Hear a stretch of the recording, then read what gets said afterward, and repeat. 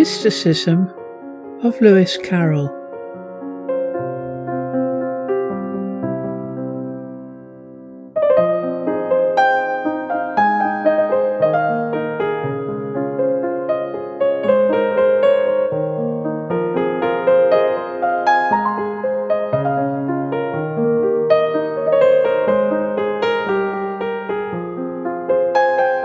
The Reverend Charles Lutwidge Dodgson, born January the 27th, 1832, Daresbury, Cheshire, England, died January the 14th, 1898, Guildford in Surrey, was better known by the pen name Lewis Carroll. Carroll was brought up in a deeply religious family. His father was rector of Croft in Yorkshire, archdeacon of Richmond, and a canon of Ripon Cathedral. Carroll is best known as the author of Alice in Wonderland and Alice Through the Looking Glass. But he was also a brilliant mathematician and a greatly gifted formal logician. After attending Rugby School, then Christ Church College, Oxford, where he obtained a first-class degree in mathematics and a second-class degree in classical moderations, he became a mathematics lecturer at Oxford. Carroll was expected, as a condition of his residency at Christ Church, Oxford, to take holy orders within 4 years of obtaining his master's degree, but he didn't.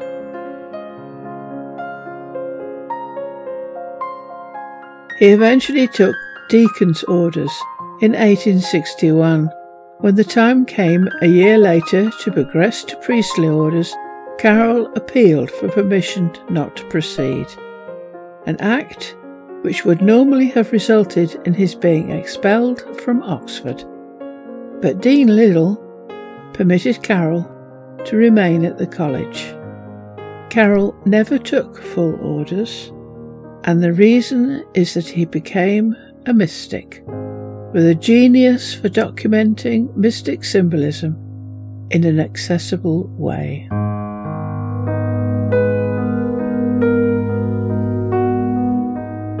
The mystic life. Carroll was shy and cursed with an incurable stammer, caused, it is said, by being forced to write with his right hand as a child when he was left-handed. But in the company of young children, he lost his stammer and his shyness. This is Alice, for whom his first books were written. Carroll confessed in 1858 to an undergraduate friend, Arthur Richard Girdlestone, that they, the children, are 3/4 my life. Carl Gustav Jung. Loneliness does not come from having no people about one, but from being unable to communicate the things that seem important to oneself, or from holding certain views which others find inadmissible.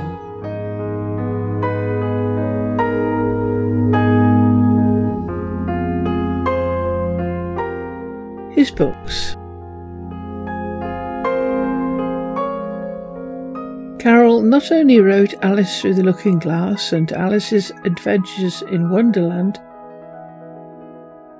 but also wrote The Hunting of the Snark, Jabberwocky, and Sylvie and Bruno.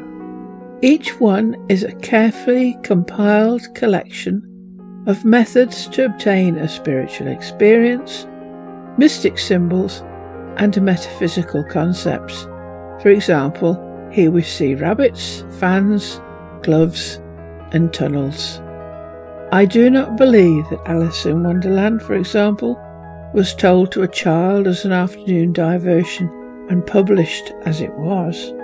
The afternoon diversion may have given him the idea for the books and an audience, but all of them were very carefully crafted to include his metaphysical theories. Carroll knew the fairy tale author George MacDonald well, and it was the enthusiastic reception of his first book by the young MacDonald children that convinced him to submit it for publication. We also know that Alice Through the Looking Glass was written without children specifically in mind, and took much longer to write than Wonderland.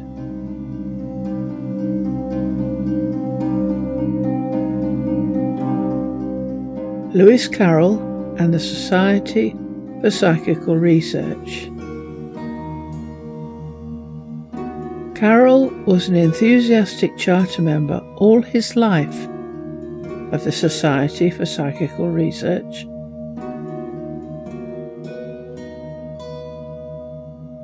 His library contained dozens of books on the occult, and he believed in the reality, for example, of extrasensory perception and psychokinesis. In an 1852 letter, he enthuses about a pamphlet on thought reading, telepathy, published by the Society for Psychical Research. Lewis Carroll. All seems to point to the existence of a natural force by which brain can act on brain. I think we are close on the day when this shall be classed among the known natural forces, and its lands tabulated, and when the scientific skeptics, who always shut their eyes till the last moment to any evidence that seems to point beyond materialism, will have to accept it as a proven fact in nature. His position made it difficult for him to express his beliefs in anything but allegoric form. As such, we see in his books the summation of his thoughts, but in story form. See the video, Union. Lewis Carroll. Words mean more than we mean to express when we use them, so a whole book ought to mean a great deal more. But he seems a tortured soul, one whose upbringing in a deeply religious setting clashed with his direct experience of the spiritual world. Occultism is hidden wisdom, the study of truth, a deeper truth than that espoused by religions. But Dodgson found his upbringing and these truths very hard to reconcile. He said, "They are sceptical thoughts, which seem for the moment to uproot the firmest faith. There are blasphemous thoughts, which dart unbidden into the most reverent souls.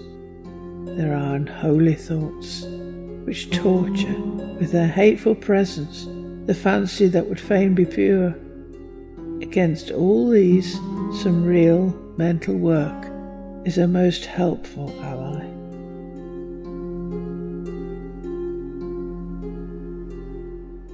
Lewis Carroll and the Spiritual Path. Alice in Wonderland is an allegorical book about the first degree of the spiritual path. See our video, The 3 Degrees, Judgment. Alice Through the Looking Glass is about the 3rd degree of the spiritual path. See our video, The 3 Degrees, Purification. At the time Carroll was writing, those interested in the occult believed that the spiritual plane was divided into a number of levels, some of which were below us and some above us. Heaven was symbolically above us, with the celestial hierarchy of angels and gods, and its tears and rain. See the video, Rain. Whereas what lay symbolically below was the terrestrial hierarchy, the realm of plants, animals, and nature spirits. So in Alice in Wonderland, during the 1st degree, he goes down, whereas in Alice Through the Looking Glass, during the third degree, he ascends, the ascension being symbolically represented by the game of chess. When Alice crosses the board as a pawn or princess, attempting to become a queen.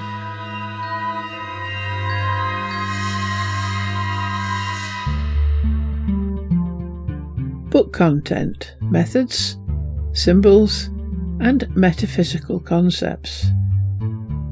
Carroll's books are a sort of compendium of the types of spiritual experiences you may get, and the mechanisms that Lewis Carroll knew to obtain them. Woven in are many mystic symbols and metaphysical concepts. In Sylvie and Bruno, for example, he describes imponderable, an anti-gravity wall that can be stuffed into parcel post packages to make them weightless. See video, Sheep and Wool. He also describes a watch that reverses time. Time, in fact, features prominently in all his books. Overall, Carroll's combined works are one of the most complete philosophical, mathematical, metaphysical, and logical explanations of the occult to ever appear in print. And few people realise that is what they are, although Salvador Dali did. And Tim Burton.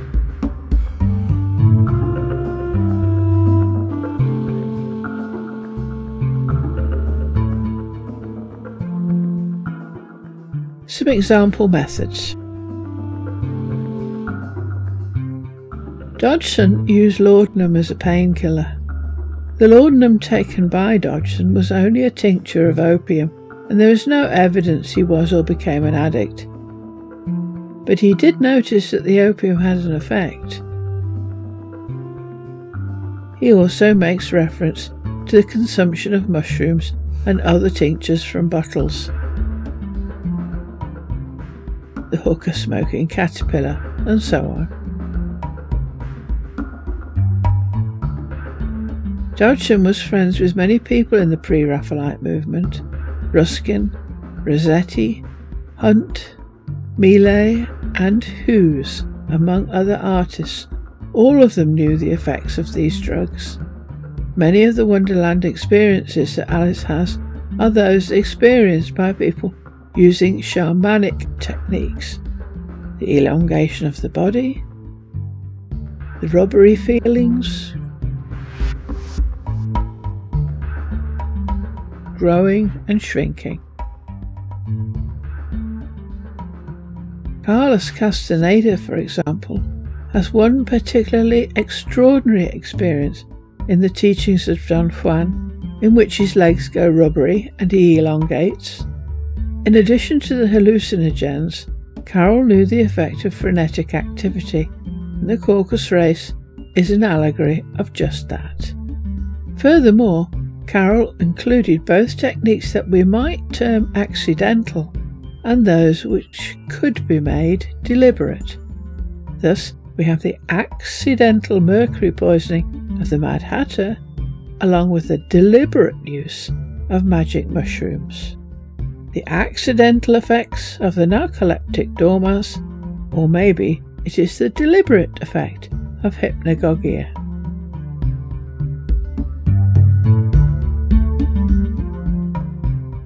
Symbols and concepts. There is symbolism woven into both the stories of Alice in Wonderland and Alice Through the Looking Glass. For example, flowers, see the video Flower Symbolism. Insects, see the video Introduction to Insects. Horses and unicorns, see the video Horse Symbolism. Water, rivers, oceans and floods, see the videos on rivers, streams, ocean and the flood. Caterpillars, see the video Butterfly and Caterpillar. Pigs, see the video Symbolism of the Pig.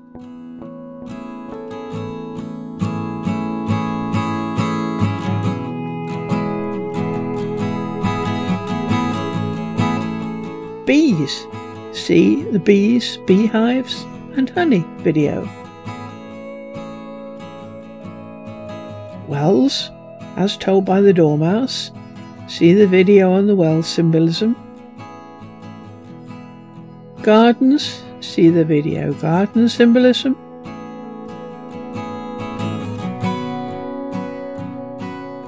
Forests and woods, see the forest and wood video. Dogs, see the video on dogs.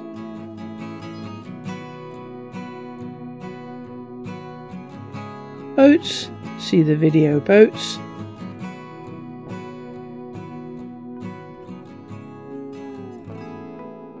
Hare, see the video Symbolism of the Hare. Turtles, or actually mock turtles, see the video Turtle. Mirrors and looking glasses, see the video Mirror.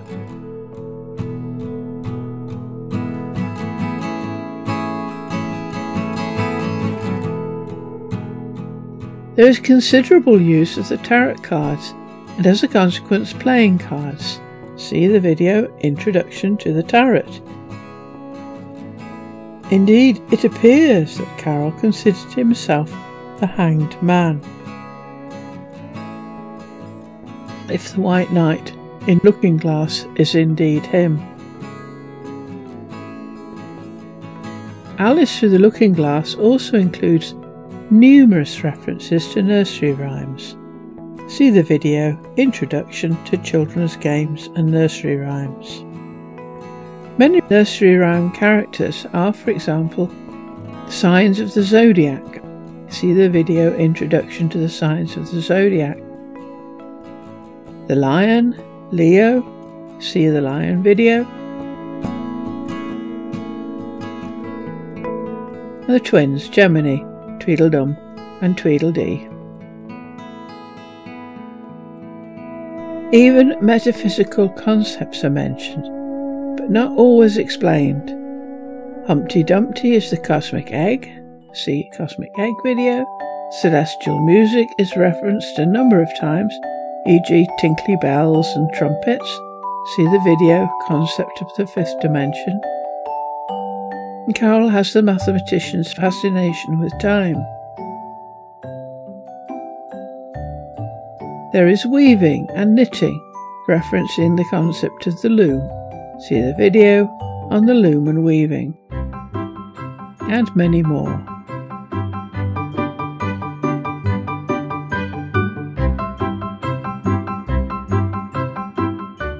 How far on the path did Carroll get? It is not possible to write with any genuine understanding of any of these unless you have been through them. And Carroll documented what it feels like right up until the very last stage of the spiritual path, where consciousness would have permanently transferred to his higher spirit, at which point he would have become divine. But then he may have been divine already.